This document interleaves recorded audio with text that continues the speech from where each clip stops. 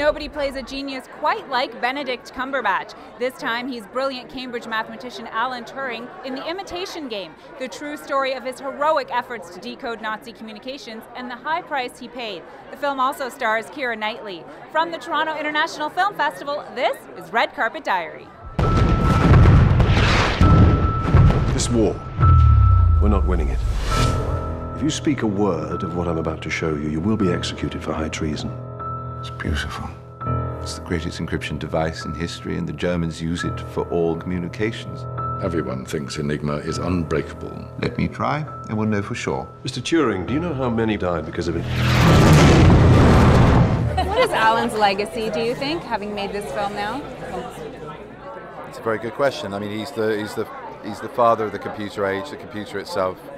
A war hero who helped with the other brave, quiet, stoical, uncompromising and unconventional heroes of Bletchley Park to break a code that brought about a 2-year early conclusion to World War II and estimatedly, at an estimate, saved 14 million lives.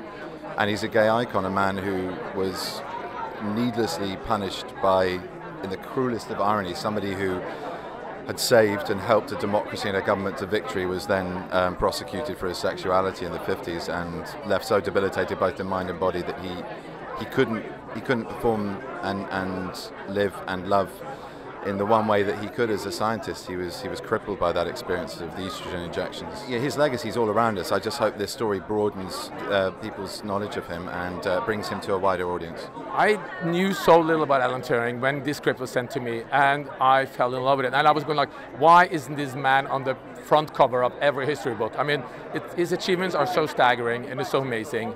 And it was a movie that I just needed to make because I wanted to spread the word about him. And to me, I wanted to make a tribute of those who dare to be different. I'm designing a machine that will allow us to break every message, every day, instantly. Have you decrypted a single German message?